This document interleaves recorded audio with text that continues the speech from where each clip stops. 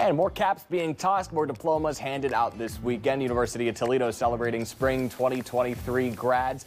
UT celebrated last night with one ceremony. There was another one today with more tassels turned. There are two more left to follow.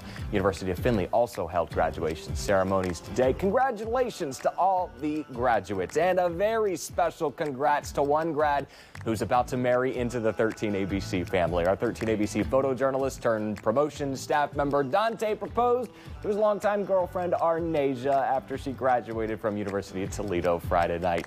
I love the pictures, Dante. We wish them nothing but the best.